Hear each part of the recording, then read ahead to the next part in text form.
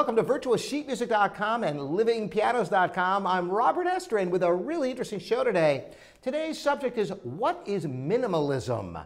I don't know if you've heard of it before, but you've heard the music before. It's in countless film scores, and it really is a revolution in music you should be aware of. All right, well, to give you a little bit of background of what minimalism is, I'm going to first talk about the macro events in music history going way back centuries.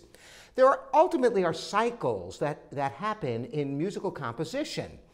Over time, styles tend to get more complex over time. In fact, the very first music was monophonic, that is Gregorian chant, just plain song, singing very simple melodies. Before you knew it, they were doing parallel fourths and things, and then embellishment started. Finally, the Renaissance started flourishing with much more complexity, which led to the Baroque with tremendous counterpoint and flourishes of ornamentation until, by the end of Johann Sebastian Bach's lifetime, there was such tremendous complexity in music that there was a total breakdown, which ushered in the classical period, where everything became much simpler. Now, this isn't the only time this has occurred in history. In fact, this is a pattern. And if you go forward from the classical era, the Romantic period actually took the forms from the classical era and expounded upon them. Instrumentation, the length of form, everything got more complex.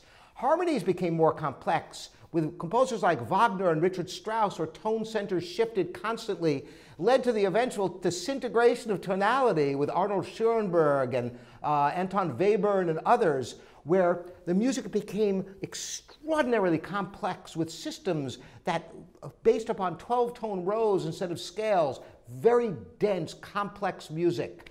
Yes, there was another breakdown which occurred in the 20th century, and that breakdown is minimalism. Minimalism took this extraordinary complexity of music and broke it down to very simple repeated patterns and textures that interweave in very complex ways, creating a completely different sound that had never been heard before. You may have heard it in film scores and things. I'm going to play a little bit of Orpheus Suite for Piano by Philip Glass so you can get a taste of what minimalism is about.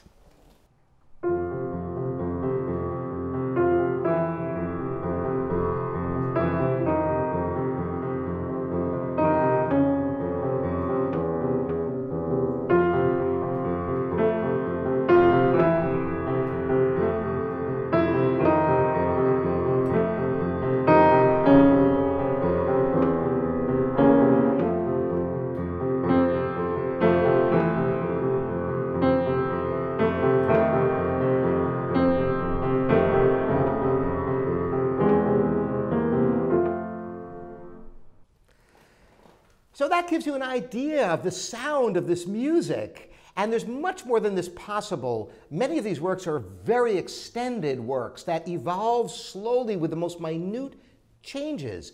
Some of the most interesting minimalist compositions have textures of overlapping lengths. So you have loops of different length. So basically the patterns change and keep evolving as different instruments or groups of instruments overlay their loops that are not the same length of other loops. It's fascinating music you should explore, and I'm interested in your comments on how you like the great minimalist music of Philip Glass, Stephen Reich, John Adams, and others. Thanks so much for joining me, Robert Estrin, here at virtualsheetmusic.com and livingpianos.com.